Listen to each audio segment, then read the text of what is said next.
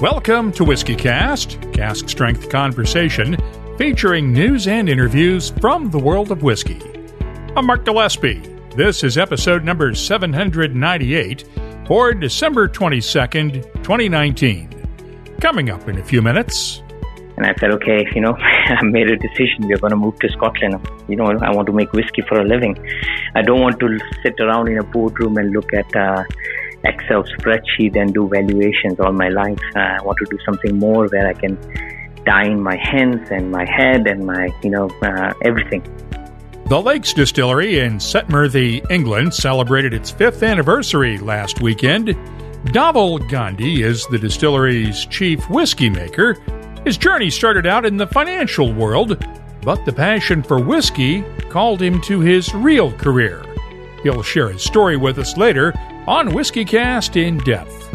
I'll also have the What I'm Tasting This Week department, your voice, behind the label, and a whole lot more.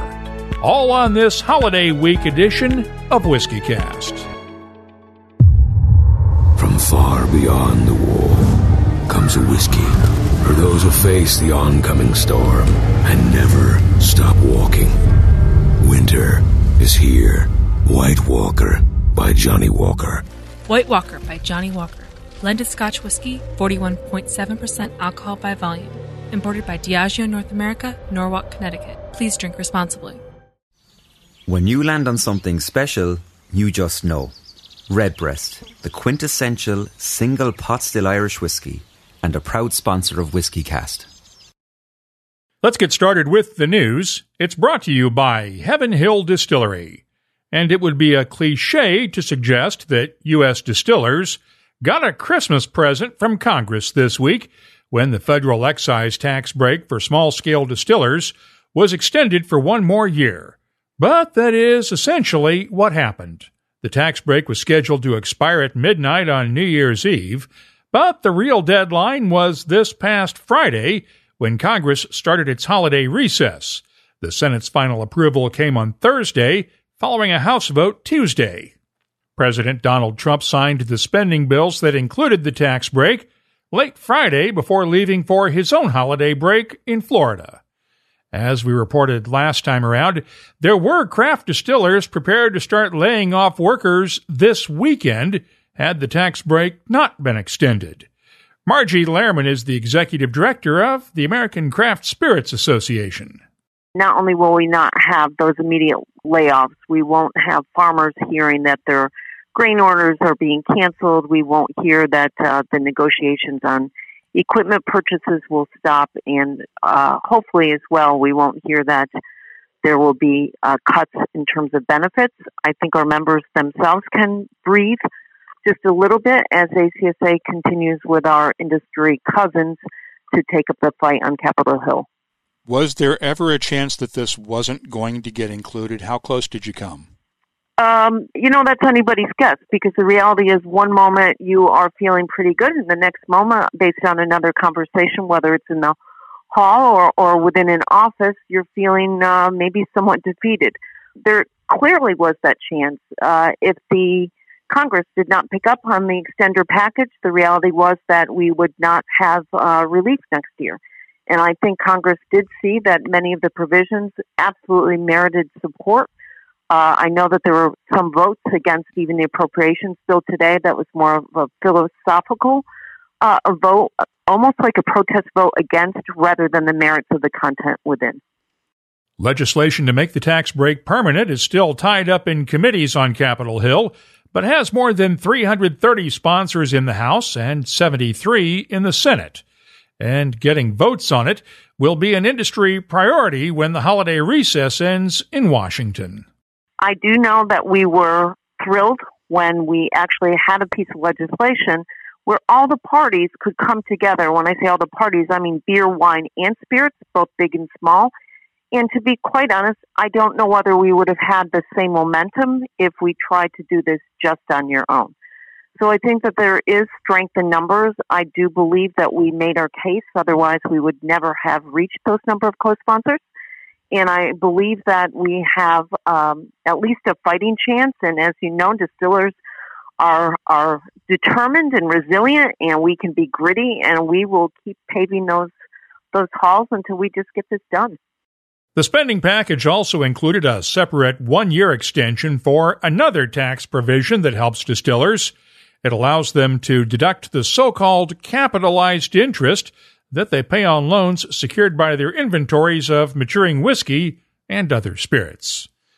The tax issue is not the only priority the whiskey industry and consumers will face as the new year begins, though. There's a public comment period that runs through January 13th on a Trump administration proposal to raise the new 25% tariff on single malt whiskies from Scotland and Northern Ireland to as high as 100%, along with similar increases on other European exports. That's after the latest World Trade Organization ruling against the European Union in the battle over aircraft subsidies for Airbus. U.S. officials are also looking at adding more goods to the tariff list, including whiskies from all over the European Union. Distilled Spirits Council CEO Chris Swanger will be hosting his colleagues from the Scotch Whisky Association and other European spirits groups right after the holidays to lobby Trump administration officials, and they'll be in Brussels at the end of January to meet with EU leaders. The goal is to get both sides back to negotiating resolutions to the aircraft subsidy issue and other trade disputes. But Swanger says there's also a place for whiskey lovers to raise their voices over the tariff issue. We have a broad grassroots platform called spiritsunited.org. We've also launched a grassroots platform called Toast, Not Tariffs. And you can go on the Spirits United platform and learn more about the Toast, Not Tariffs platform, and can direct letters directly to the Trump administration. So they're very much aware the impact to our industry. And we're also working with our European partners to do the same. We need your listeners to help, really. And this impacts consumers, bartenders, retailers, farmers, the agriculture community. The whole supply chain is impacted. So our call to action is to all of your listeners. Please get out the word and help. You can again go on www.spiritsunited.org and go to the Toast Not Tariffs platform and get your word out and make sure your voice is heard with the Trump administration. While there is still no data yet on the impact of the U.S. tariffs on single malts from Scotland and Northern Ireland, Swanger says the latest data from Europe shows the European Union's 25% tariff on bourbons and other American whiskeys has now led to a 28% drop in U.S. whiskey exports to Europe. That's based on exports between January and the end of October compared to a year ago. That tariff was imposed almost 18 months ago after the U.S. imposed tariffs on imports of steel and aluminum from Europe and other key trading partners. China was one of those countries as well, and it also retaliated with a 25% tariff on American whiskey exports. There were questions about the future of that tariff after the U.S. and China reached what's being called Phase 1 of a new trade deal last week. We have now been able to confirm that while that tariff will remain in place for now, China has agreed to hold off on imposing an additional 30% tariff that would have gone into effect this past week without that new agreement. And just one other note on trade. Since 2006, the Distilled Spirits Council has been getting federal funding from the U.S. Agriculture Department to promote American spirits exports around the world. The trade group is getting a raise in 2020 with about $511,000 to fund its export promotion programs. That's an increase of nearly 15% over fiscal year 2019 funding. Discus also received about $1.2 million earlier this year from an Agriculture Department program aimed specifically at helping industry sectors affected directly by tariffs on their exports. In other news, Beam Suntory kicked off its global collaborations earlier this year with Suntory AO in Japan, which blends whiskies from its distilleries in Japan, Scotland, Ireland, Canada, and the U.S. The company followed that up with Legent Bourbon, a collaboration between Suntory head blender Shinji Fukuyo and Jim Beam's Fred No. Now Beam Suntory is closing the year out with Oaksmith. It's exclusive to the Indian market and blends Scotch whiskey, bourbon, and grain spirits. Once again, Shinji Fukuyo created both the Oaksmith and Oaksmith Gold versions. There are currently no plans to sell them outside of India. The Last Drop Distillers is releasing a new single-grain Scotch whiskey. It's a 42-year-old distilled in 1977 at the former Dumbarton Distillery. It's the second release of Dumbarton from The Last Drop. Just 150 bottles will be available. No word on pricing. Douglas Lang & Company is releasing the final edition in its Big Pete Aged Trilogy Vintage series. This year's release is the 27-year-old Black edition of Big Pete. It marks the 10th anniversary for the Isla Blended Malt brand. It's also a follow-up to last year's 26-year-old Platinum edition and the 2017 25-year-old Gold edition. Only 3,000 bottles will be available worldwide. This month also marks the 10th anniversary for Utah's High West Distillery, and High West is releasing a new whiskey to celebrate. High Country American Single Malt blends High West casks between 2 and 9 years old. It'll be available in Utah for now. Cutty Sark is one of those legacy Scotch whiskey brands that has struggled in recent years. It was part of Berry Brothers and Rudd for many, many years, until an asset swap with Edrington saw it become part of that company back in 2010. Edrington sold it to Francis Lamartine Case in November of last year, where it has become part of the company's Glenturner subsidiary in Scotland, along with Glen Murray. Now the owners have signed a deal with Sazerac's 375 Park Avenue Spirits to serve as the new U.S. importers for Cutty Sark. The deal takes effect in February.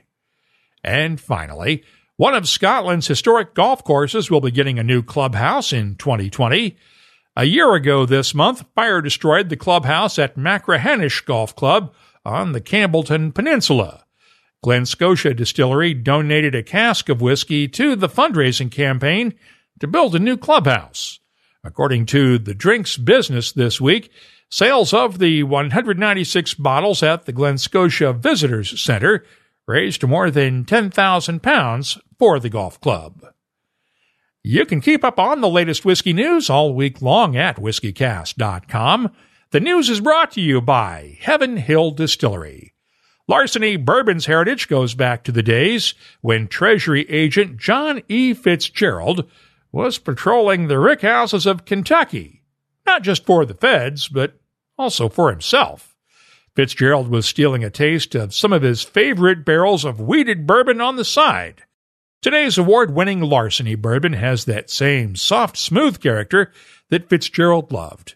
Look for 92 proof Larceny Bourbon at your local retailer, and be on the lookout for the upcoming limited edition release of Larceny Barrel Proof.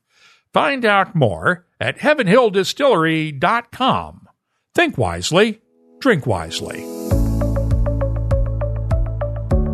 Time now for the WhiskyCast calendar of events. The Scotch Malt Whisky Society's UK chapter has Hogmanay celebrations coming up next Tuesday night on New Year's Eve at both the Vaults and the Queen Street Members' Rooms in Edinburgh, Scotland. The US chapter will start off January with tastings in New York, Chicago, Miami, Los Angeles, and San Francisco on January 6th, and in Orlando, Florida on the 7th. The National Whiskey Festival is January 5th in Glasgow, Scotland. The Arctic Whiskey Festival is on the 11th in Tromsø, Norway.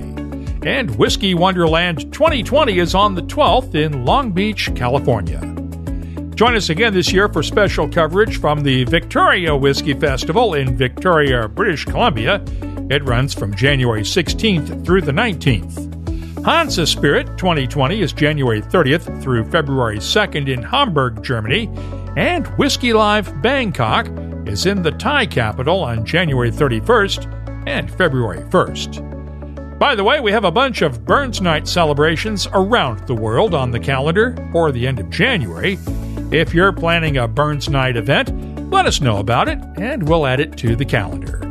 Right now, we have 184 different events on our searchable calendar at whiskycast.com. Just click on the search button to find events near you or wherever you'll be traveling during 2020.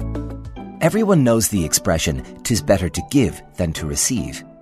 At Redbreast, we don't think the two are mutually exclusive. Maybe it's better to give Redbreast and receive. Like receiving a glass or two right away for your thoughtful gift of Ireland's definitive single pot still whiskey. Or receiving that, "Hey, thanks again for that bottle of Redbreast," a month later. Or receiving that shout-out in a wedding speech for introducing the groom to Redbreast, completely overlooking the fact that you introduced him to his bride as well. What we're trying to say is, introducing someone to Redbreast will come back to you in unexpected ways. Redbreast, you've landed on something special. Now be sure to share it. Proud sponsor of WhiskyCast. WhiskyCast In-Depth is brought to you by Mortlach. Last weekend, the Lakes Distillery in Setmurthy, England, celebrated its 5th anniversary with a party at the distillery. It's located in the Lake District National Park in northwestern England, just a few miles away from the Scottish border, a place where poets, artists, and wildlife lovers have made their refuges from the daily stress of life for decades. Dhavall Gandhi found his refuge in the lakes as well. He's the Whiskymaker at the Lakes Distillery, and we had a chance to spend some time on the phone this week. Let's first of all talk about the 5th anniversary at the Lakes this past weekend. You had a pretty good crowd come out, didn't you? Yeah. We usually have a very good crowd come out at the Lakes Distillery birthday every year, but we also have something called Founders Day. So these are a group of very enthusiastic supporters of Lake Distillery. So we used to have a Founders Day in December, but now we have tried to make 2 days during the year. One is the Founders Day, and one is the Lakes Distillery birthday, which we celebrate with all of our supporters. So it's it's a full day of events. There is a barbecue. There are tours going around all day. Then I also have sessions with people who come in. So it's a very exciting and fun day for everybody. Tell me the origin story behind the distillery.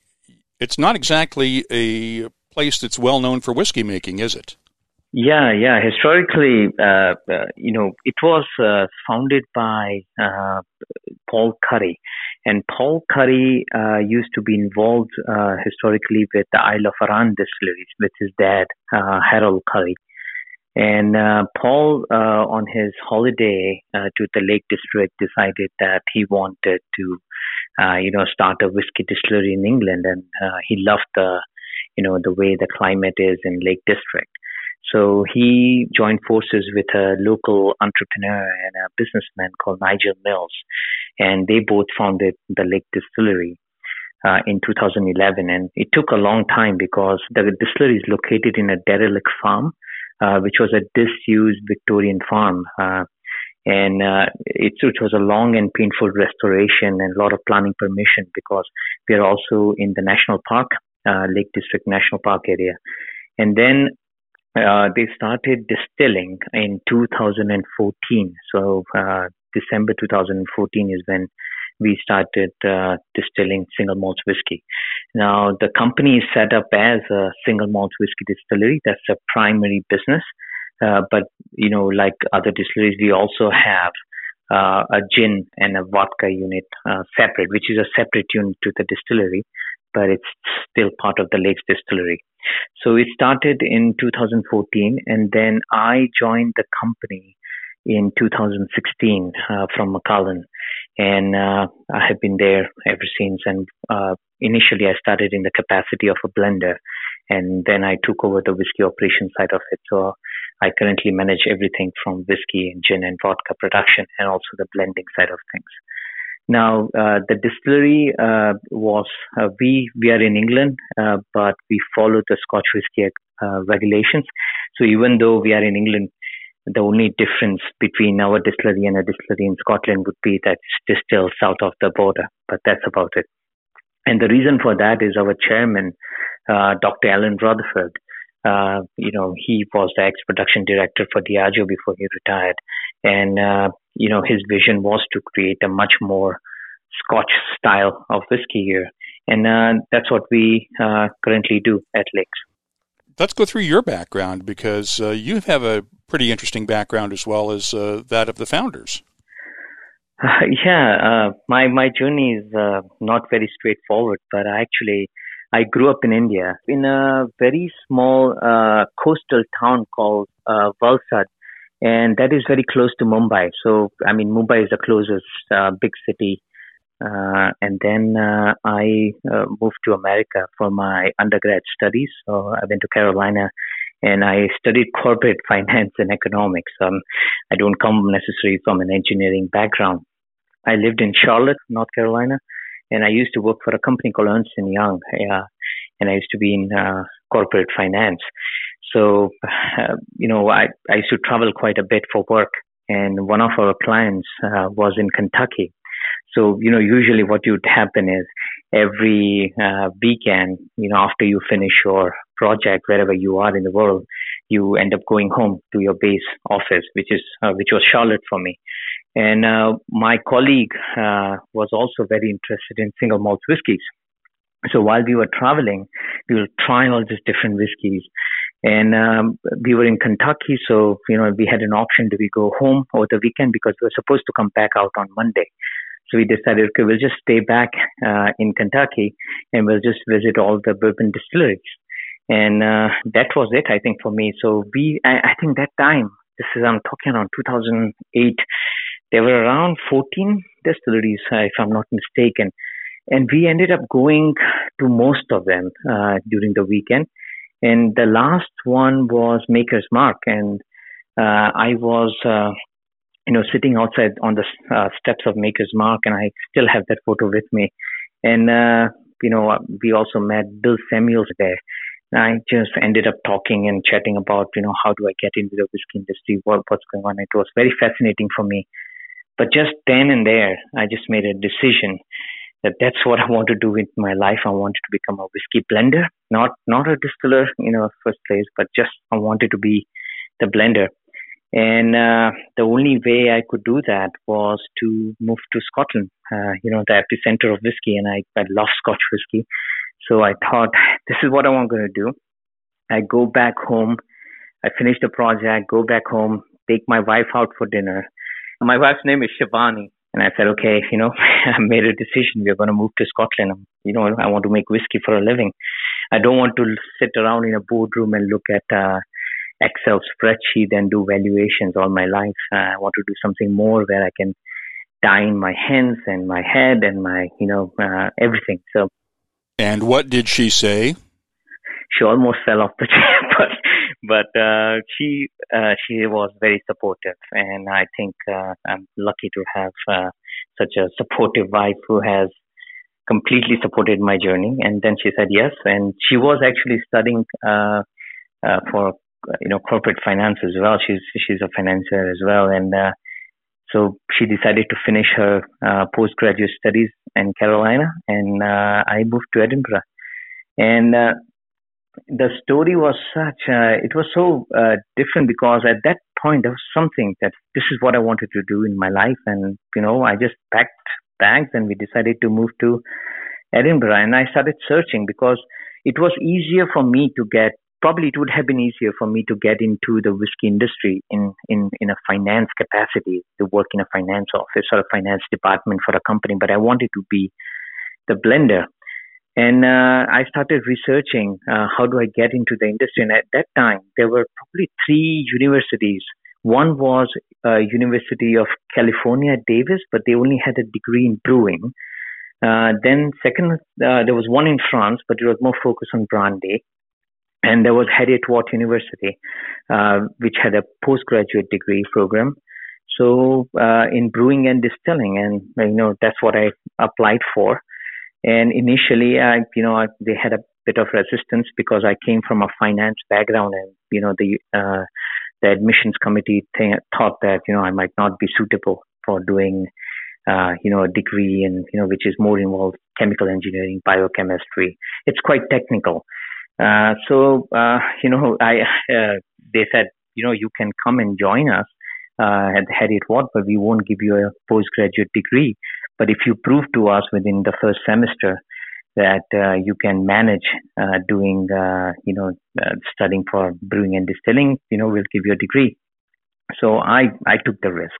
I said, this is, I'm going to do it no matter what happens, whether they give the degree or not. At least, I'll learn and at least I'll be one step closer.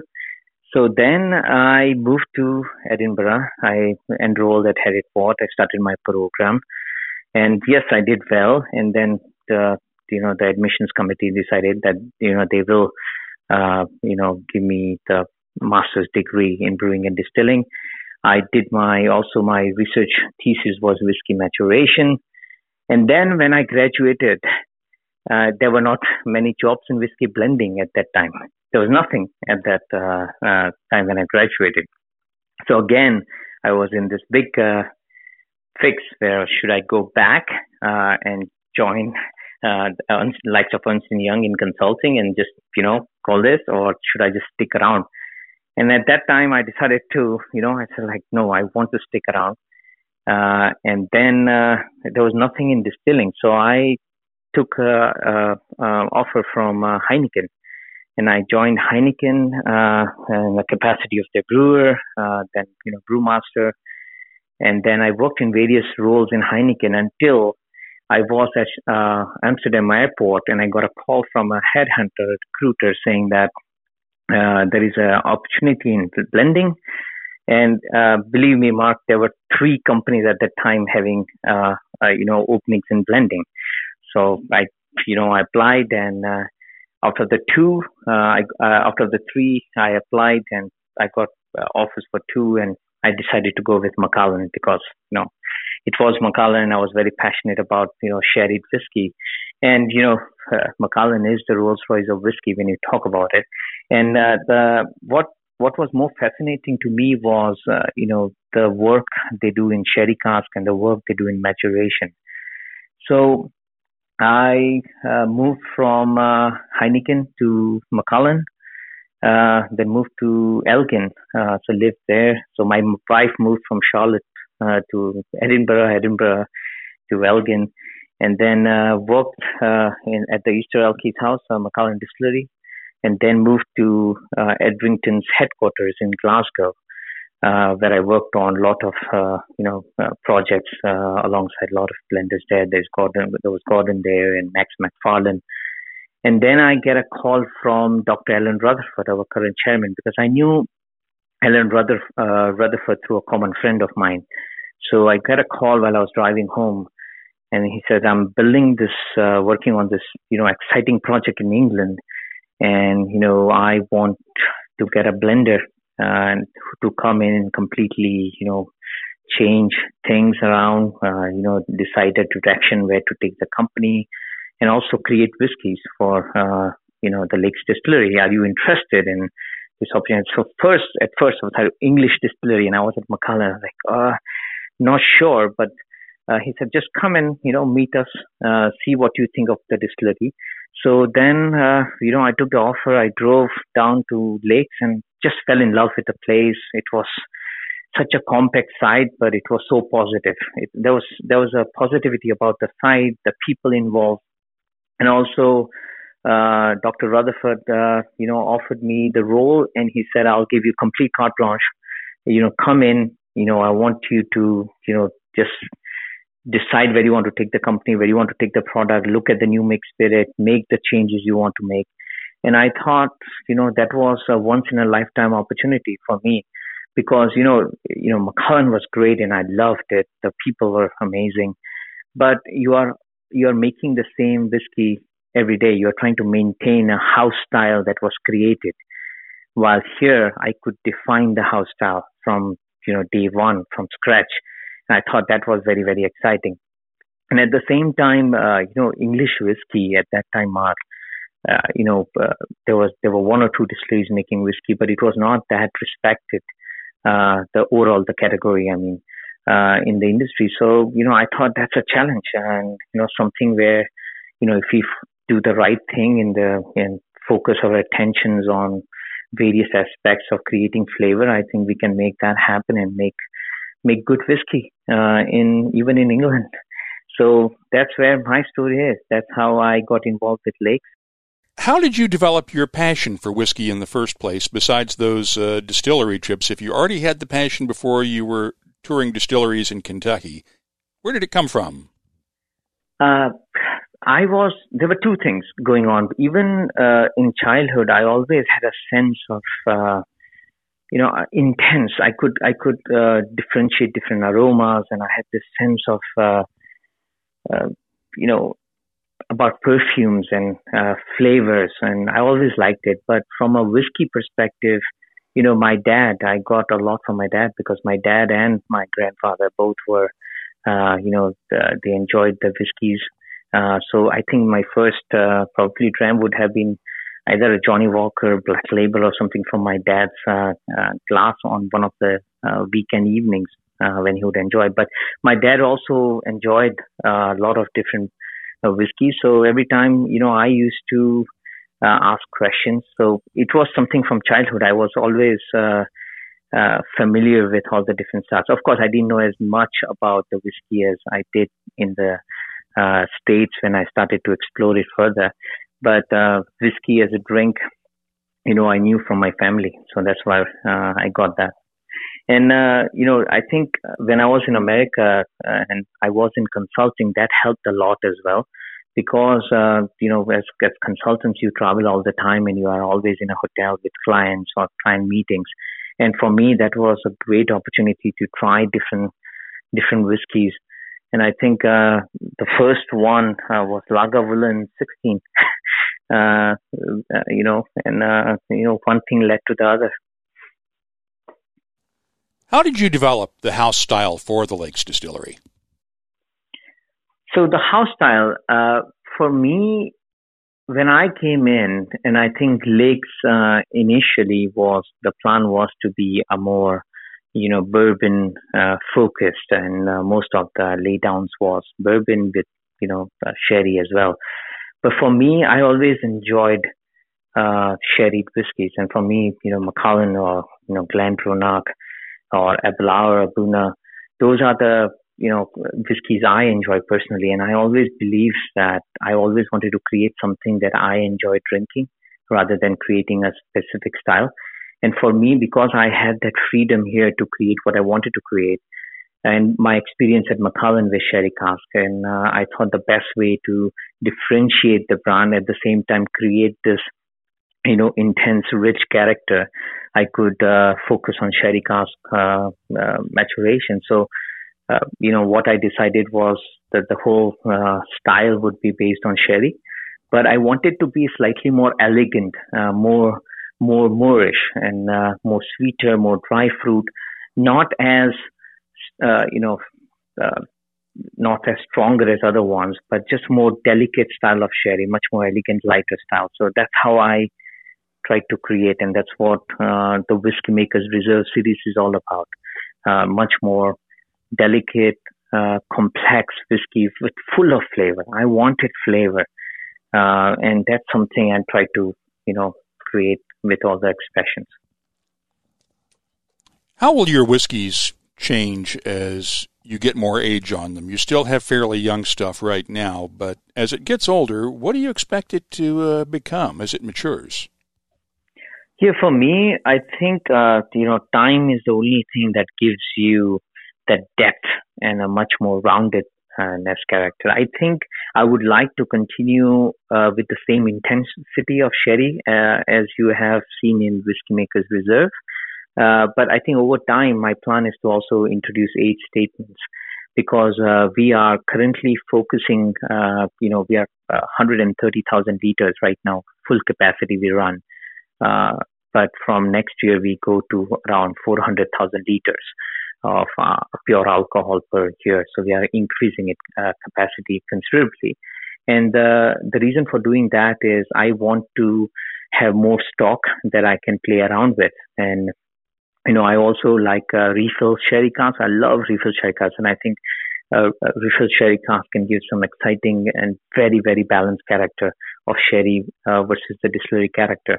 So what I'm trying to do from next year is, try to split the stock between different kinds of casks, sherry, refill, and there are some other casks that I'm working on as well. So I think the Lakes Distillery style will remain very similar. The house style will be very, very similar to what you have seen, the Whiskymaker's Reserve. But I think there'll be more variation. There'll be more deeper and much more mellower styles, because I think age, you can't speed up age. So it takes time. And I think you will get more depth and complexity as the time goes. You mentioned that English whiskey, when you started out at the Lakes, did not have a widely known reputation. Mm-hmm.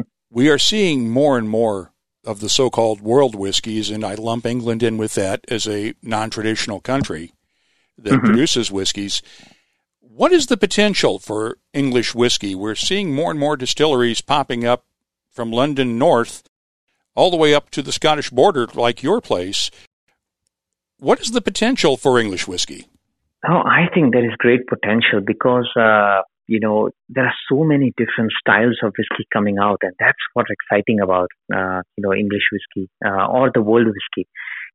Currently, I think the most exciting category is the world whiskey for me, because a lot of producers are trying different things. They're trying to create their own interpretation on how to make, better whiskey, how to add more flavor. Some are focusing more on the distillate character. Some are experimenting a lot with yeast. Some are trying to change, the raw materials from, using different kinds of malts, and some are using different casks. So I think there are a lot of opportunities, I think, for everybody to showcase a different style that they want to create. And I think it's more fun because if everybody creates good whiskey, the consumers get a lot of options to choose from. And I think it's also exciting that people are trying out different things and not just sticking to what they think, whiskey should be rather than what it could be. This is going to be a sensitive question, and feel free to pass on it if you'd like. You are not the typical blender or whiskey maker within the whiskey industry mm-hmm. because of your ethnicity. Mm-hmm. Have you ever run into any pushback because of that, or people who were wondering, who is this guy and what credentials does he have? Absolutely not. I mean, I think the Scotch whiskey industry, and I call it my industry because, that's where I started my career and I still have a lot of friends in blended. I think they have embraced me. I mean, I have never felt that I was an outsider or I was, not a typical, whiskey maker in the United Kingdom. But no, I think, I couldn't be more thankful for the industry for their support, and everybody is so good to me. They have helped me out in various stages. And as you know, Mark, whiskey making or being a blender is not something that it's like a tick box exercise. It's a lifelong learning thing. You continuously evolve, you grow, you learn new things. And I think most importantly, what I have learned about whiskey making is that you spend a lifetime, of learning what not to do and how not to make whiskey. And that's what you make whiskey for. But in fact, I think there's no pushback from anybody else. So if we keep the industry aside, sometimes when I used to travel and if you are at a bar, or if you're at a restaurant, and, when I used to work for Macallan, or I work for Lakes right now, and sometimes I recommend something, or I say, I used to, when I used to work for Macallan, I'd say, oh yeah, I'm the, whiskey maker for Macallan. I make that stuff that you see there. And it was hard for people to believe that, there could be a blender sitting next to it who'd do it. But from an industry perspective, absolutely not. I think it's one of the best industry and one of the best people working in the industry, whether my colleagues in Japan or whether colleagues in Scotland or whether colleagues in America. I've never felt that I've been from an outsider, just felt at home always. That's really great to hear. I've never heard anybody say anything differently, and I find that refreshing within this industry. Yeah, and I think a lot of people think that there's a lot of rivalry or, people don't talk to each other. But in fact, everybody shares so much things. I know right now that if I have a problem with something or if I don't understand, I can just pick up a phone and I can call, any of the, blending colleagues in Scotland or Japan or US, and I'll be completely given the right advice and what to do and what not to do. So I think that's the best thing about this career is the fraternity that you have in terms of your colleagues, in terms of the companies. So yeah, it's a good question though. Yeah, nobody succeeds completely on their own. We all have mentors of one type or another as we grow in our careers. Who were yours? Let's give them some credit here. Oh, so many mentors. I think the one person who has been a mentor and now is a very, very close friend is John Glaser from Compass Box. So, John has been in touch with me ever since I first probably, landed in UK, and, I decided to change my career into whiskey. And that is how I got in touch with, that is how I knew Dr. Alan Rutherford, our chairman at Lakes Distillery. And, so that was a connection between Lakes and myself beforehand. There are a lot of other people as well. I think I feel so bad that I might miss out someone. But I think, Max McFarlane, Whiskymaker for Highland Park, Max taught me a lot about blending, understanding, and, how do I trust my gut, and, how do I take a split-second decisions on samples. So Max taught me a lot. Of course, I said John Glaser, Bob Delgado from Macallan. Bob taught me a lot about how to put together Macallan in a something very different way. So from a blending perspective, those three, also to thank Richard Patterson as well, because I think Richard was one of the first or the second person blender I got in touch with, and I've been in touch with him ever since. But again, I think for me, John Glaser is definitely the one person who has helped me a lot in my career and guided me at all different stages. But there are a lot of other people. I can name each and every blender, I think, in the industry who has helped me in that time and career. So even right now, Dr. Alan Rutherford has also been a mentor to me from a different side, because I think mentorship is so different in different areas. So sometimes you need mentorship in your blending, and sometimes you need mentorship in, your career and business decisions, sometimes in your life. So I think there are so many mentors. But I think one other person who has been like a rock for me is my wife, Shivani.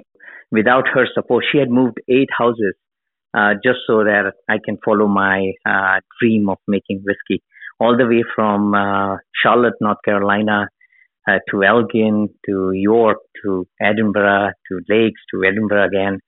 So I think that one person, I wouldn't be here without her support and also my parents' support. I'm very, very grateful. The closeness of Scotland to the distillery has led to some interesting cross-border blends. Dhavall Gandhi created the Steel Bonnets blended malt last year using some of his distillery's whiskey and malts from Scotland. And The One uses both malts and grain whiskey from Scotland, blended with single malt from the Lakes. That range also includes sherry and port cask finished expressions as well.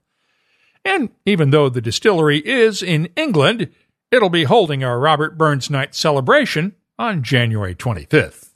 You'll find a link for more details in our show notes at whiskycast.com. That's WhiskyCast In-Depth, brought to you by Mortlach, whiskey's best-kept secret, hidden away for decades in some of the world's most famous Scotch whiskies.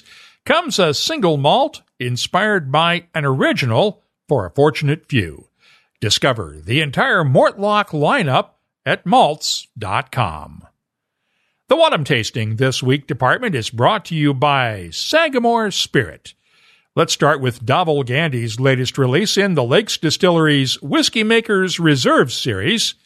Batch number 2 is matured in a combination of Pedro Jimenez, red wine, and ex-bourbon barrels. It's bottled at 60.9% ABV. The nose has notes of dried fruits, gentle spices, sawdust, vanilla, and caramel candy. The taste is full of Christmas cake, along with baking spices, stewed prunes, and a hint of caramel. The long finish has touches of berry cobbler, soft spices, red grapes, and a hint of brandy. I'm scoring the Whiskymaker's Reserve Series Batch number 2 a 91. Now, the Whiskey Fairy delivered an interesting sample the other day, all the way from Sweden. Gotland Whiskey's distillery is located on Gotland Island in the Baltic Sea and bottles its whiskey under the Isle of Lyme brand. Its Shareholders Edition number 4 single malt is nicknamed Vardbjarg, after a historic site on the island, and is made from 4 to 6-year-old whiskey matured in virgin oak casks. It's bottled at 50.5% ABV, and the nose has notes of linseed oil, old wood, lemon zest, and green tea with honey.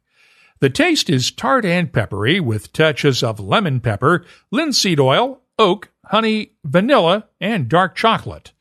The finish is long and tart, and I'm scoring the Isle of Lyme Vardbjarg an 89. I'll have more tasting notes in just a minute, but first, this week's tasting notes are brought to you by Sagamore Spirit Rye Whiskey. Rye whiskey was distilled by America's original risk-takers and history makers. Those first barrels of whiskey were bold, flavorful, and full of passion. Sagamore Spirit proudly picked up the torch with their spring-fed Maryland-style rye whiskey that celebrates the grit and glory of those patriotic ancestors who sipped their way into American history. Visit SagamoreSpirit.com to explore their award-winning spirit. It pays to look around whiskey shops whenever you're traveling, since you might just find some whiskeys that you may not be able to get at home. For instance, when I was in Australia a few months ago, I found a bottle of a Johnnie Walker Blender's Batch release that was never sold in the U.S. Blender's Batch Sweet Peat was created by blenders Jim Beveridge and George Harper, using Kalila and Glendullan as the core whiskeys in the blend.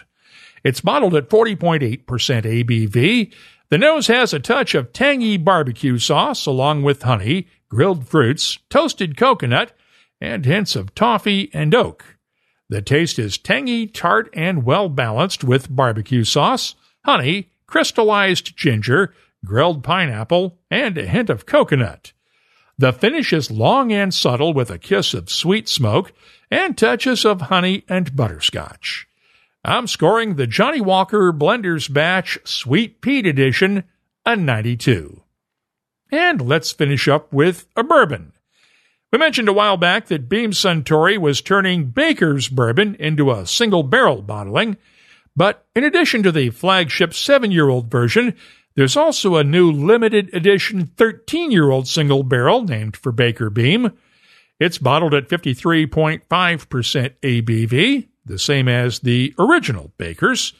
The nose is aromatic and rich with classic bourbon notes of leather, tobacco, honey, molasses, vanilla, and caramel. The taste is chewy and thick with good spicy notes of black pepper and allspice, balanced out by dark chocolate, honey, molasses, and a hint of tobacco leaves. The finish is nice and long with subtle spices and a good sweetness. I'm scoring the Baker's 13-year-old single-barrel bourbon a 93. The What I'm Tasting This Week department is brought to you by Sagamore Spirit Rye Whiskey. I'll be adding these tasting notes to our searchable list of more than 2,700 different whiskeys from all over the world. Check it out today at WhiskyCast.com. From deep in the north, far beyond the wall, The howl of the frozen wind brings word of something new. A whiskey from the land of always winter, for those who face the oncoming storm and never stop walking. Winter is here. White Walker by Johnny Walker. White Walker by Johnny Walker. Blended Scotch whiskey, 41.7% alcohol by volume. Imported by Diageo North America, Norwalk, Connecticut. Please drink responsibly. We'll be announcing our next Whiskey Club of the Month soon. Each month we pick a whiskey club somewhere in the world to honor as our Club of the Month. The club gets 24 WhiskyCast Glencairn glasses to use at their club tastings, courtesy of our friends at Glencairn Crystal. If you're in a whiskey club, all you have to do is use the contact form at whiskycast.com to get in touch with us. Tell us a bit about your club, and if you have a website or a social media presence, we'll be glad to add a link on our Whiskey Clubs page at the WhiskyCast website. Join us on the January 5th episode when we'll announce the next Whiskey Club of the Month. Now, let's open up the inbox for your voice, presented by Lot 40. I decided to have a little bit of fun this week on social media and put this question out there for you. What one bottle of whiskey are you hoping to receive this holiday season? A couple of caveats. It has to be for drinking, not for flipping on the secondary market, and the price limit is $250. Otherwise, you'd have all been picking those ultra-rare bottles that cost thousands of dollars. Joel High posted this on our Facebook page. Each Christmas I ask for a bottle of Johnny Walker Blue Label, but I seem to be on Santa's naughty list and I just get coal. David Jacob added this from Montreal. I would love to get my hands on a Glendalough Mizunara 13-year-old or Westland Gariana, but my hopes are not high because, Canada. Also from Quebec, Chantal D'Entremont tweeted this. I'd go for a Springbank 18. SAQ in Quebec has it listed, but hardly ever available. Nathan Todd posted this from Australia. Man, $250 won't get me close to a bottle of Limeburner's Heaviest Peat, so let's just say if I could get it here in Australia, Iron Root Republic's Icarus. Our friend Lincoln Chinnery, at Lincoln Writes on Twitter, tweeted this from New York City. Dear Whiskey Santa, a bottle of Macallan Rare Cask 2017 release, batch number 2, please. I've been very good this year. I've managed not to strangle anyone this year. It goes without saying that stranglings automatically get you a spot on the naughty list. Also from Twitter, Be Whiskied had a problem narrowing down her list.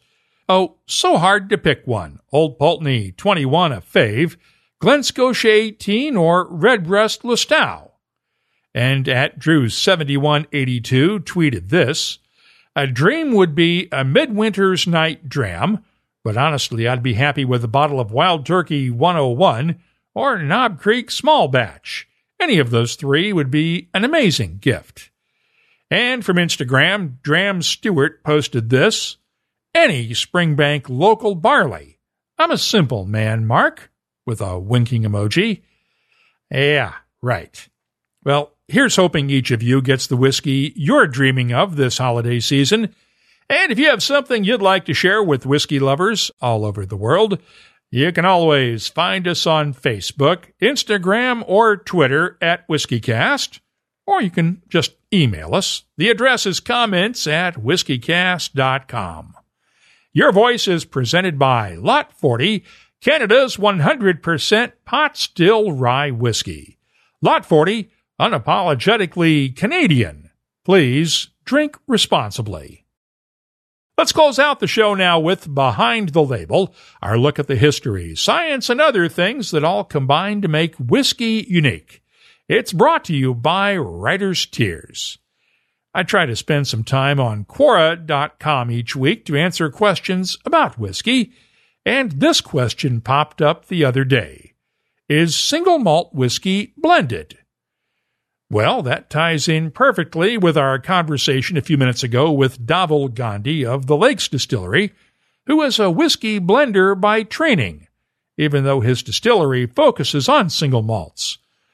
Of course, the answer is yes. Single malt whiskeys are blended, with the exception of single barrel whiskeys, in which all of the whiskey comes from a single cask. Even then, unless it's bottled at cask strength, the blender is the one who decides how much water to add to that whiskey to reduce the strength to give it the most flavor.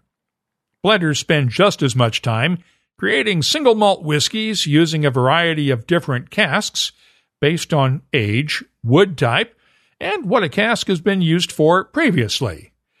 For instance, Dhavall Gandhi created his Whiskymaker's Reserve Batch No. 1 from a combination of Pedro Jimenez sherry and red wine casks made from 3 different types of oak, American, French, and Spanish oak. But batch No. 2, which I had my tasting notes for a few minutes ago, used some of those same PX and red wine casks. It also used some ex-bourbon casks, though, and it had some noticeable differences from batch No. 1. It is fair to say that the blending process might be even tougher for single malt whiskeys than it is for creating blended whiskeys. That's because when you're working with whiskeys from different distilleries, it's easier to nose a batch and say, this could use some peated whiskey, or something like that.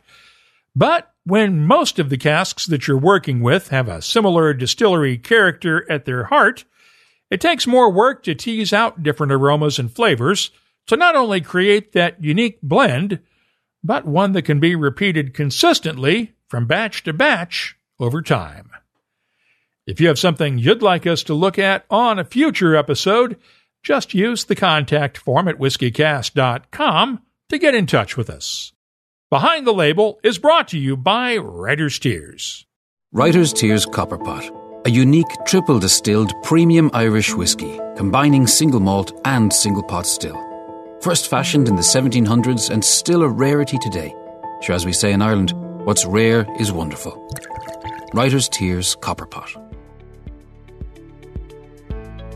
That's all for this edition of WhiskyCast. You'll find links for the stories in this episode in our show notes at whiskycast.com. That's also where you'll find links for our WhiskyCast HD videos and the WhiskyCast tasting panel, the latest whiskey news, my tasting notes, the whiskey photo of the week, our calendar of events, and, of course, a complete archive of all of our past episodes that goes back to 2005, just in case you need something to do over the holidays.